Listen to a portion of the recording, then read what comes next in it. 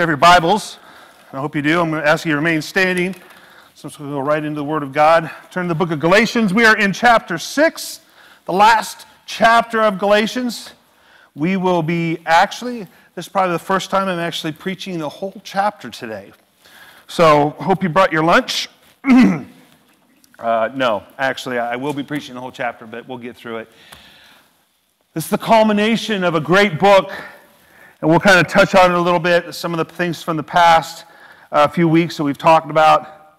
But here's what it says in Galatians 6. It says, "Brothers, if anyone is caught in any transgression, you who are spiritual should restore him in a spirit of gentleness. Keep watch on yourself, lest you too be tempted. Bear one another's burdens and so fulfill the law of Christ. For if anyone thinks he is something, when he is nothing, he deceives himself. But let each one test his own work, and then his reason to boast will be in himself alone and not in his neighbor. For each will have to bear his own load." It seems contradictory a little bit, but we'll talk about that. "Let the one who is taught the word share all good things with the one who teaches. Do not be deceived. God is not mocked. For whatever one sows, that he will also reap. For the one who sows to his own flesh will from the flesh reap corruption. But the one who sows to the Spirit will from the Spirit reap eternal life. And let us not grow weary in doing good, for in due season we will reap if we do not give up. So then, as we have opportunity, let us do good to everyone, and especially to those who are of the household of faith. See with what large letters I am writing to you and with my own hand. It is those who want to make a good showing in the flesh who would force you to be circumcised, and only in order that they may not be persecuted for the cross of Christ. For even those who are circumcised do not themselves keep the law, but they desire to have you circumcised, that they may boast in your flesh. But far be it from me to boast except in the cross of our Lord Jesus Christ, by which the world has been crucified to me, and I to the world. For neither circumcision counts for anything, nor not uncircumcision, but a new creation. And as for all who walk by this rule, peace and mercy upon them and upon the Israel of God. From now on, let no one cause me trouble, for I bear on my body the marks of Jesus. The grace of our Lord Jesus Christ be with you, your spirit, brothers. Amen." Let's pray. Father, we just praise you for your word. We praise you for Paul and his writing in Galatians. Boy, there's a lot here, Father, to unpack. But we know, Father, that you give us the Spirit so that we could be people of faith. And while we may struggle, you encourage us with your word. I pray, Father, that we leave today not just be encouraged by today's message, but be encouraged by the word of God in all of Galatians and throughout the whole Bible. And we pray this in your holy name. Amen. Go and have a seat. You know, we've been talking the last couple weeks about how the church is a messy place, and the reason why it's a messy place is because we are messy people. We all have our issues. We all have our problems. But in the midst of that, as a church community, as believers, fellow brothers and sisters, and believers in Jesus Christ, we are to serve one another in love. And in the process, what that does for us, that makes us fulfill the law. That's what we've talked about over the last two weeks. But the question always comes down to, Pastor, what does that look like? What does it look like in a community of people for us to serve one another and in the process fulfill the law?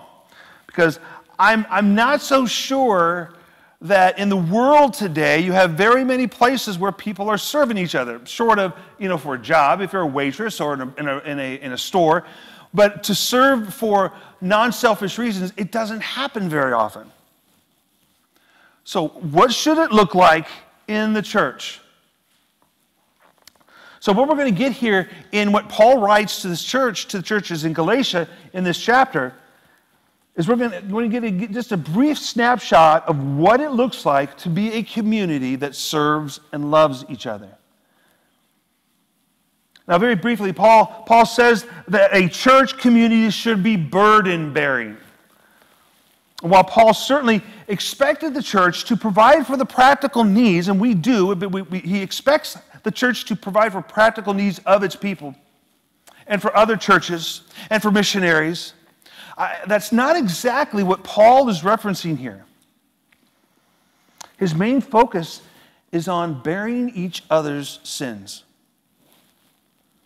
And the way this occurs in the church is through restoration. Look what it says in verse 1. He says, brothers, if anyone is caught in any transgression, you who are spiritual should restore him in a spirit of gentleness, but keep watch on yourself, lest you too be tempted. We see this glimpse of what a loving community, what a loving church looks like. A gospel community is one that serves each other in love and follows the leading of the Holy Spirit. And in order to do this, when we have someone in the church that we know of is sinning, when we know it's a sin, we are to come alongside them. We are to confront them in their sin. Yes. But we're also supposed to come alongside and gently restore them to spiritual wholeness. But we must be careful that we don't get caught up in this sin. I would say that unfortunately this is not something that normally happens. What usually happens in churches is that you find somebody who's in a sin, and so what do? We start chastising them. We start shunning them. We don't want to be around them. We talk about them. We talk about did you hear what so-and-so did? That's not loving. And Paul, we've talked about that in previous verses, that we can't gossip, we can't backbite. We need to help each other, and we need to walk with each other. I think many times we are too afraid or immature to say something about the sin that we see. Maybe it's because we see the same sin in us. Maybe we're just as guilty as the person we're looking at. I don't know. Could be. I think also that sometimes we're too proud or we're too preoccupied with ourselves to even notice or care what's going on in other people's lives. We put on a good front on Sunday mornings. But I would bet if we really got to the core of, every person in here got to the core of what they're dealing with right now, there would be some sin. I'd expect it. There'd also be a lot of pain, a lot of hurt. That we need to comfort them and we need to walk with them and restore them to spiritual wholeness. That's the whole plan, the whole goal.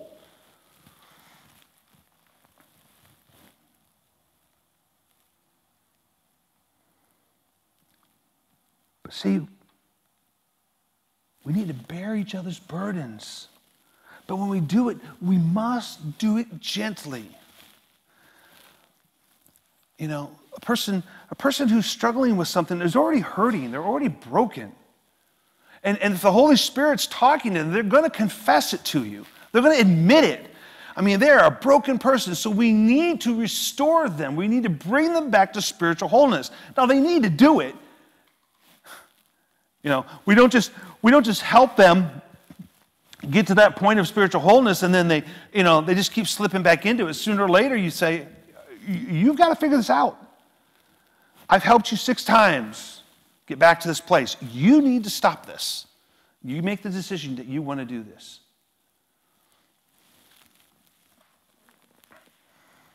We bear their burdens gently with the whole goal of being restoration. Careful that we don't fall into the same temptation. What Paul calls this a very interesting thing. He calls this the way of Christ. Look at verse 2. He says, bear one another's burdens, so fulfill the law of Christ. See, what this means is that since Jesus bore each of our sins on the cross, we too must bear each other's sins.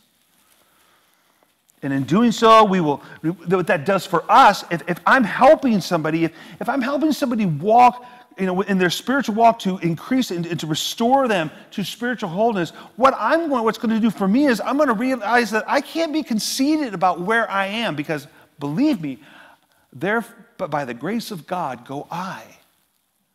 I too could be in that position. Oh, I know. I would never be an alcoholic. You never know. You could. I would never be a drug addict. You could. Oh, I would never look at pornography. Well, you probably could. I would never gossip. Usually somebody who says that is probably gossiping. But when we help somebody, it helps us not be conceited about ourselves. And then we can bear each other's burdens, because Jesus Christ came to serve and not be served. And we are supposed to be like him. He gave his life as a ransom for many. So what we see is Jesus is not only is he, by being on the cross, is he bearing our burdens and giving us an example, but in his life, everything he did it for others. Now, I cannot take your sin. I cannot, if you've sinned, you can't impute it onto me and have me suffer the guilt and the shame. You have to go through that yourself. I'm not Jesus. You're not Jesus. But Jesus does take it. We give it to him, but we can walk with each other. And as we're walking with each other, what do? We point that person to Christ. And we point that person to God's Word. And we point that person to the Holy Spirit. That's what we do. That's how we restore them.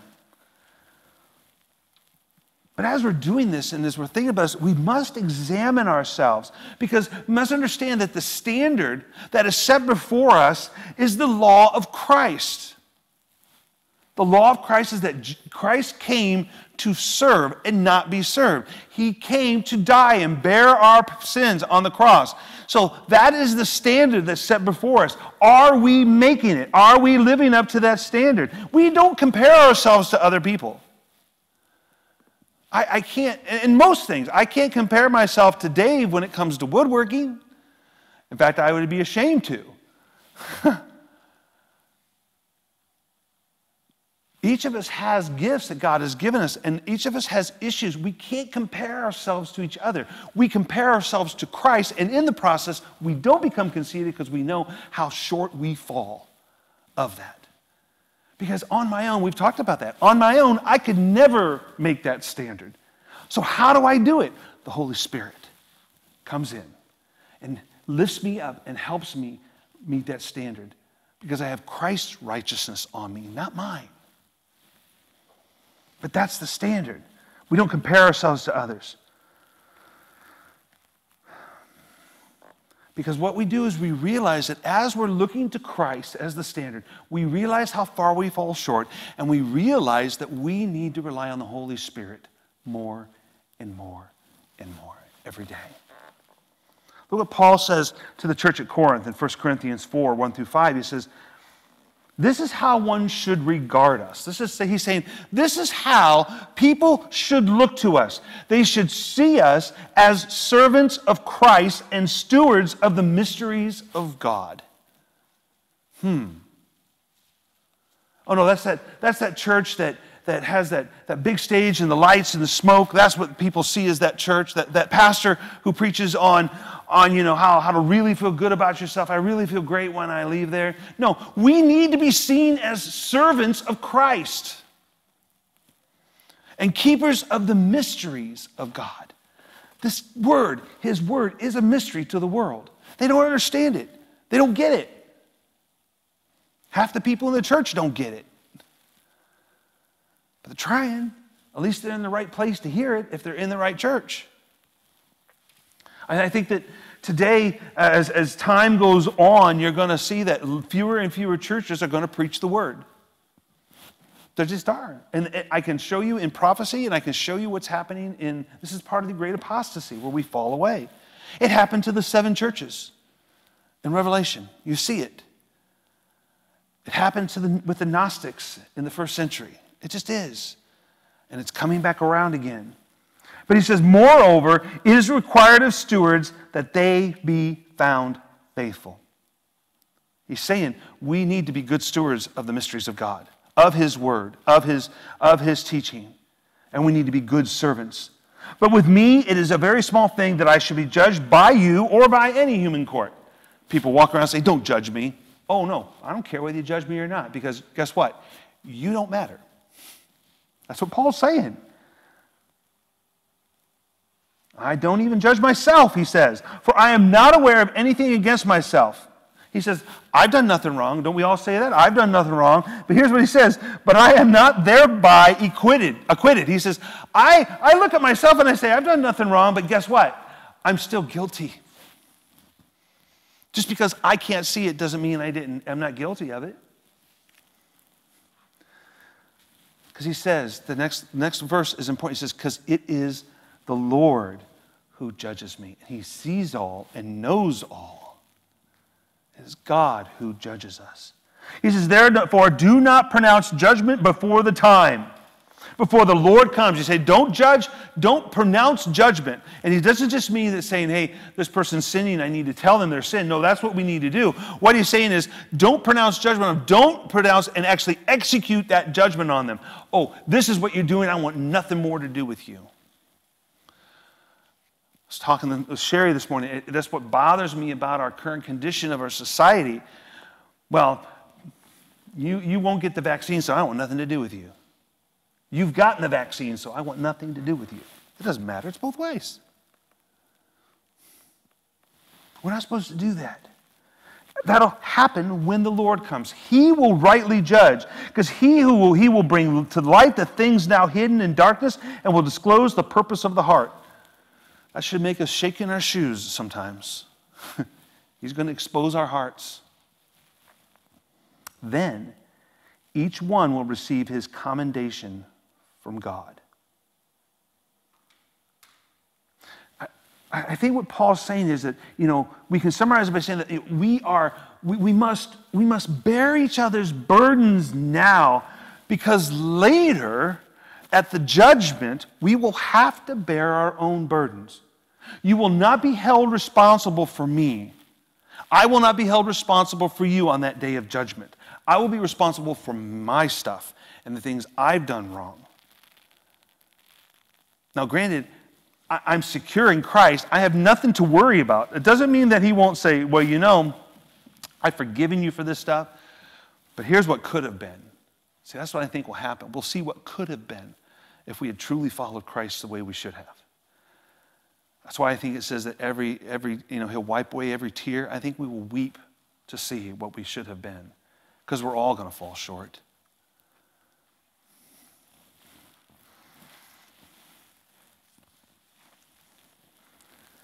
But then he'll say, well done, good and faithful servant.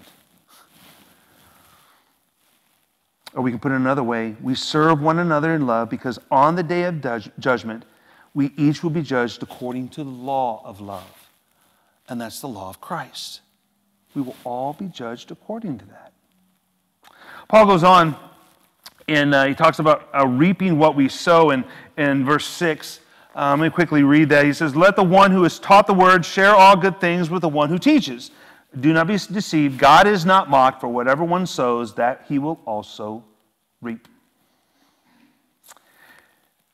The Apostle Paul was not exactly fond, and you won't find very many places where he talks about money.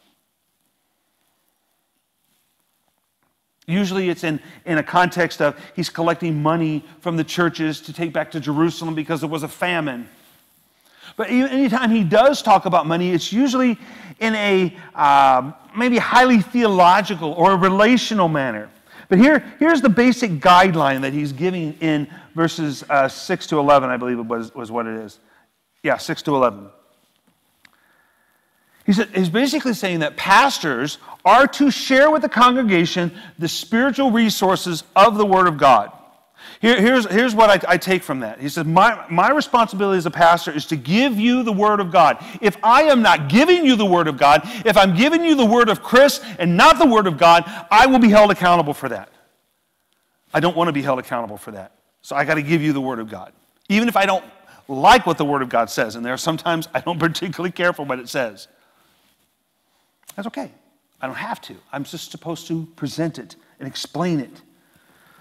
But I'm supposed to give you the Word of God so that you may be nourished and equipped to live as Christ lived and to live for Christ. And you, as the believers in Christ, as part of this church, you are to share with the church and with the pastor your financial resources so that I am free from the burden of having to make a living. I'd have a lot less time to do things if I had to actually had to work outside the church. Now, some churches, that's what they need to do. Some people, that's what they love to do because they like to be in the community. Those are usually the very people who are heavy in evangelism will actually like to work in the world because that gives them opportunity to interact with a lot of non-believers. And they do more work for God there than they can even do in the church. Or you have some churches that are small enough they can't afford a pastor, and that's fine. There's nothing wrong with that. But people must be giving freely and joyfully to the work that God is doing. We are to share, and believe me, I too am to share with the church. Part of what I get, and I do. Congregants are to share with the church and with the pastors the financial resources so that pastors are free. But we need to make sure that we are devoting our time and energy, that the church is devoting its time and energy to feeding the flock, to feeding you. We are to share with each other the good things that are received from God for the benefit of each other. That's what we're supposed to do. And I'll be honest with you, we do very well. Proven in the fact that where we are with benevolence. We are a very giving church, and I appreciate that. I appreciate that I can spend my time studying God's Word, preparing to teach, preparing to preach, preparing to worship, and don't have to work an outside job. But that's part of that relationship we have. We've all been given good things of God, and we need to share them with each other. That's how we do it in love. And this passage is very future-oriented. And what Paul is telling us is that your actions today matter. They have eternal consequences. Whether we're giving with a cheerful heart to the church or whether we're sowing to please the flesh. Either way, sowing to the Spirit will reap eternal life. Sowing to the flesh will reap corruption and separation from God. We must understand that this life we live today, it's not the end all of our existence.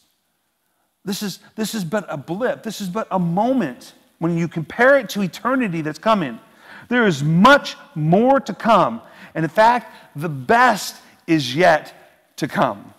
Joel Osteen has a book, Your Best Life Now. And I love the comment that somebody made. I can't even remember who it was.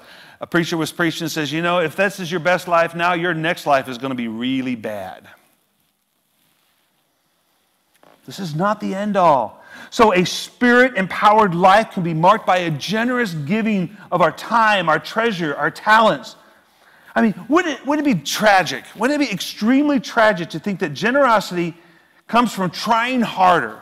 You know, I'll just try harder to be more generous and be more disciplined when it doesn't. Because the reality is, in order for you to be generous with your time and your talent and your treasures, you have to be sacrificial. You have to submit to God, who owns everything anyways. Everything is His. It's all His. And you have to surrender to being led by the Holy Spirit. Being led by Him. Walking with Him. Wanting to abound in the fruit of the Spirit, which we talked about last week. Love, joy, peace, patience, kindness, goodness, faithfulness, gentleness, and self-control. We want to abound in those things. And see, even though there are times that we may feel, I just want to quit. I just want to give up. I'm tired. I'm tired of fighting the flesh. Wouldn't it be easier just to give into it and let it have its way for a while? I mean, I'm just so tired of the temptation and fighting it. Or we find ourselves in hardships, Life is difficult. This life we live in a fallen world. It's going to get hard. It's not always going to be a bed of roses. I'd settle for a bed of petunias. But even when it is a bed of roses, there are thorns in there. It's going to be hard.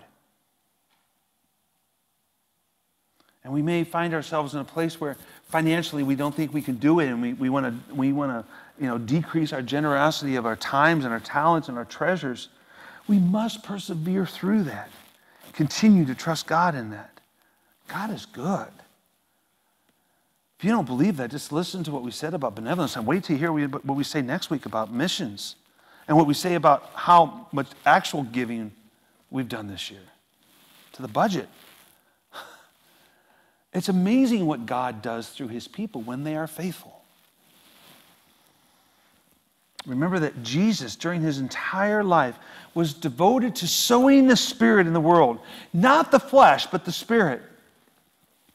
I could argue that maybe the one time that his flesh reared itself up was in the Garden of Gethsemane. He's sitting there praying, Lord, take this cup from me. Father, take this cup from me. That's the flesh.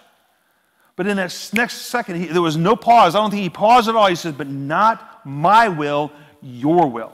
The Spirit won every time. Because he knew what was coming. But he was sowing the Spirit in the world. He was able to do this not because, people say, well, he was God. Of course he could do this. No, he was not doing it because he was God. He was doing it because he kept his focus on what was most important. And the most important thing was God's will. Walking in the Spirit. Being led by the Spirit. Look what Paul, I think who is, wrote in Hebrews 12:2. He says, looking to Jesus, the founder and perfecter of our faith, who for the joy that was set before him endured the cross, despising the shame, and is seated at the right hand of the throne of God. The sacrifices we make in life sometimes might seem small, even insignificant at times. Those little things we do for people that, they never noticed. I'll be honest with you. The simple thing as letting somebody in front of you from an on-road when there's a lot of traffic.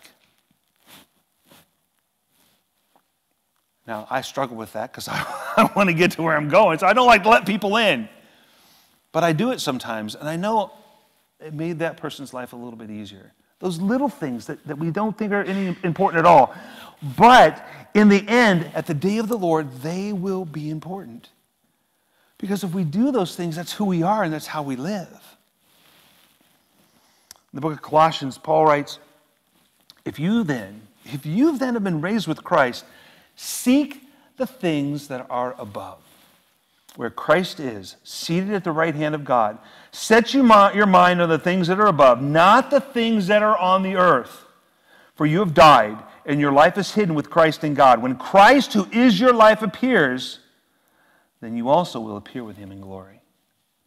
He says, don't worry about the things in this world. Doesn't mean you don't have to deal with them. I can't just ignore my finances. I can't just ignore my troubles. What he is saying is, don't worry about them. Don't set your mind on those things. Don't just focus on those things. Focus on the things of Christ and where God is and what we have coming. The new life, the new creation that's coming. We're going to talk about in a few minutes. That's what we need to be focusing on.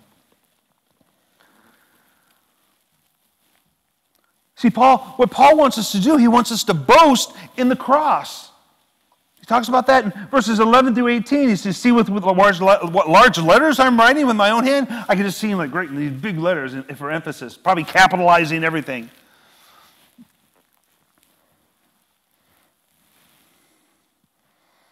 He's stressing this point that the Judaizers are troubling these churches only because they're more concerned about their own interest than the interest of God and the interest of the people. They wanted the Galatians to be circumcised so that they would look good for their fellow Jews. The Judaizers were probably being, because they were in the church, they were probably being chastised by their fellow Jews because they're still going to synagogue and still going to the temple. They're being criticized. Well, you hang around with those Christians, don't you? Don't you hang around? Oh, yeah, there's some friends of mine. Well, they're not circumcised. So what the Judaizers are saying, well, if they would just get circumcised, then, things would be better. I would look better. It's for selfish motives. But Paul says, man, they're not even keeping the law. And in fact, they're trying to save their own necks instead of losing them for the sake of Christ in service to others.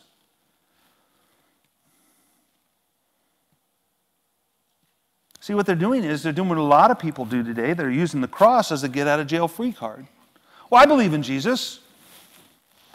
Don't ask me to sacrifice anything, but I believe in Jesus. That's all it takes, right?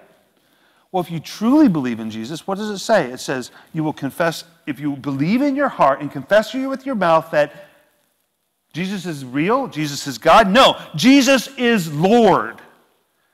Now, we kind of lose that because we don't understand what that means. What that means is Jesus is Lord over your whole life. He is in charge of all of it. He is your main focus.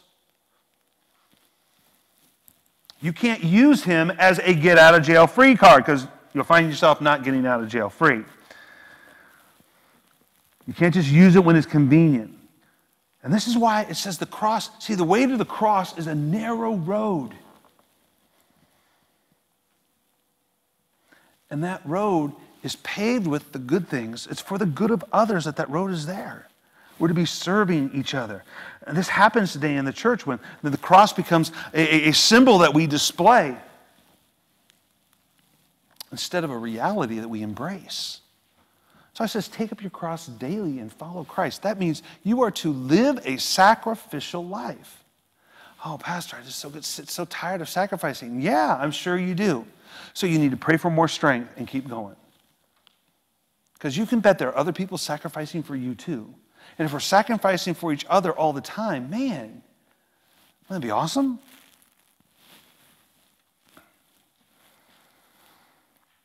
I think the legal protection and the social acceptance that we enjoy here in the West sometimes makes it easy to display the cross, but very difficult to live it.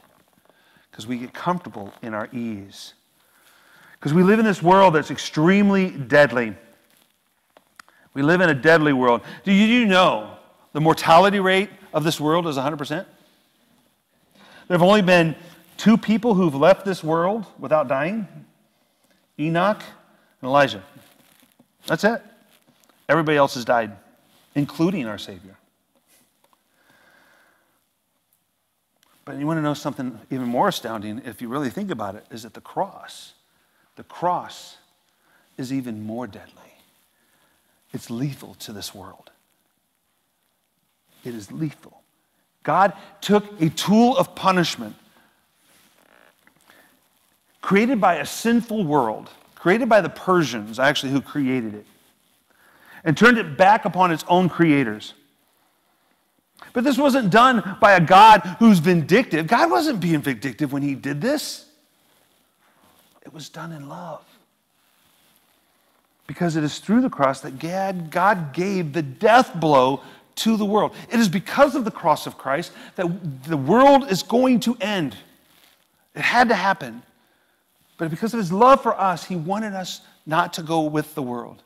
So he died for us. One day this earth will breathe its last. I think it's closer than we think. But this whole death blow to the world, it wasn't done by religious jihad. It was done by crucifying the sinful nature of man. And doing so, God made a way for the Spirit to live in each one of us. And this is how Paul puts it in Romans. He says, but if Christ is in you, although the body is dead because of sin, the Spirit is life because of righteousness. It's interesting. It doesn't say the Spirit is alive. It said the Spirit is life. It's active.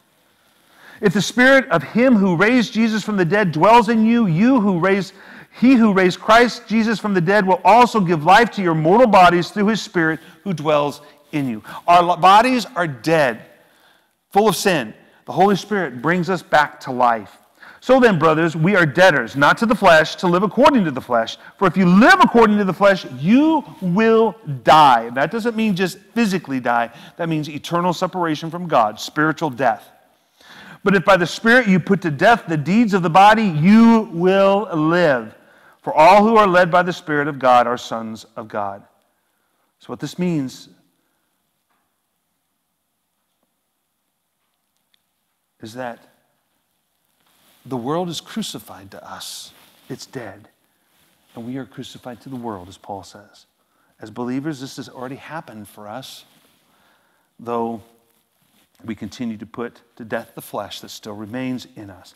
So Paul, remember I said Paul was talking about a new creation. So the reality is that death is not the goal. Death was not the goal of the cross, but life.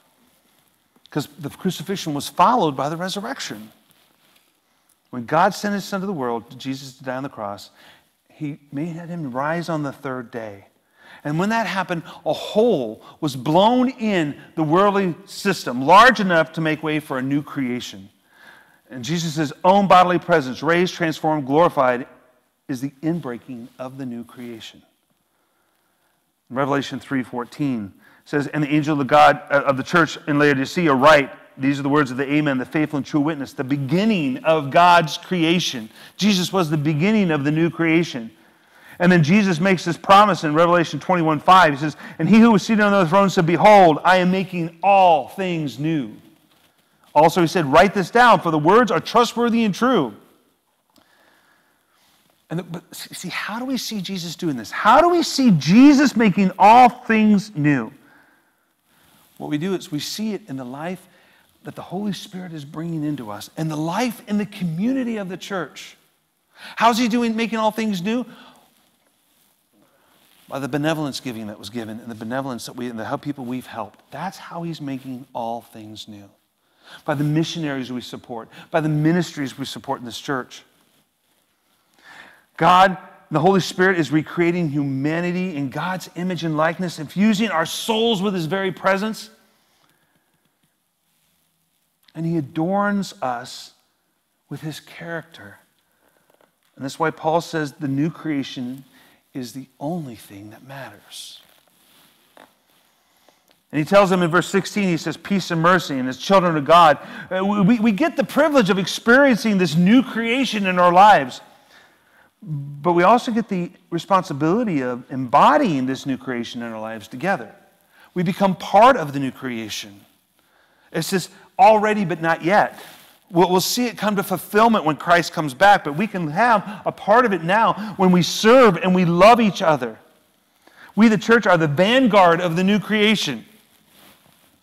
Our job is to point the world to Christ. Our job is to point each other to Christ in the Holy Spirit. And point each other to that day that one day will be fully accomplished, that peace and mercy that was found in Jesus Christ, in Christ alone. Now, Paul continues to talk about the marks he shows on his body. He says that he bears the marks of Christ. And Paul definitely suffered greatly for the cross of Christ. Remember, if you remember back at the beginning, we talked about possibly the reason why Paul was here was because he had been beaten in one of the towns, and he couldn't go very far, so he hadn't planned on going to the churches in Galatia, or stopping there and starting churches, but he did it. And he started these churches while the people were taking care of him. He spread the gospel.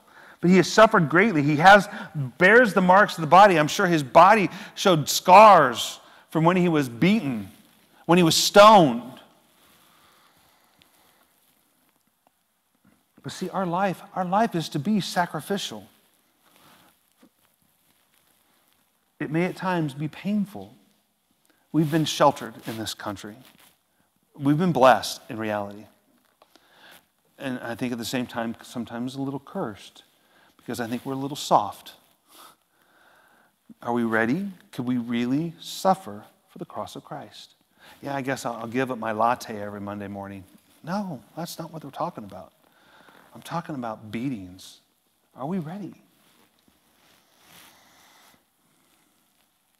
If our lives are not difficult, or haven't been difficult, let's put it this way, haven't been difficult at all, it's probably because it wasn't a Christian life. Because even if people don't persecute you, you got all the spiritual forces in the heavenly realms who are against you if you're a believer in Christ. And they can't affect you. They can't possess you, but they can affect you. Or at least our lives may not be cross-shaped and not patterned after the life of Christ.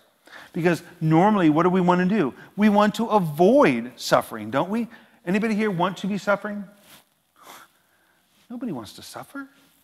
We want to avoid it. But that's not the way of a Spirit-led follower of Christ. We don't avoid suffering. We take it head on. We meet it head on. We deal with it. We endure it. And hopefully, others come alongside us and walk with us in it.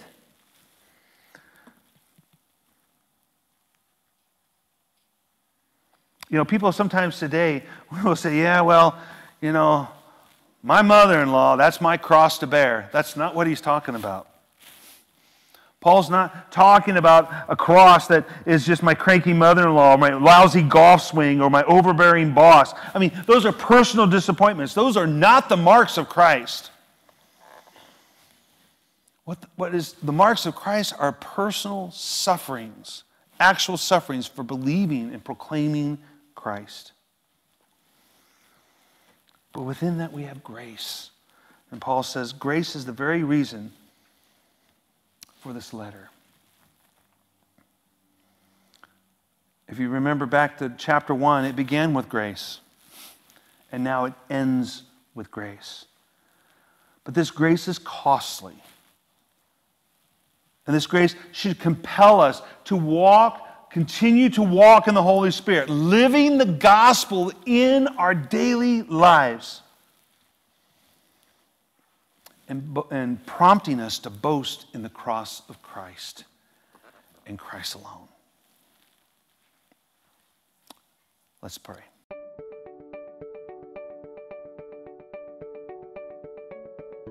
Thank you for joining Living Faith on our YouTube channel. My prayer is that this message today has encouraged you and strengthened your faith in Jesus Christ.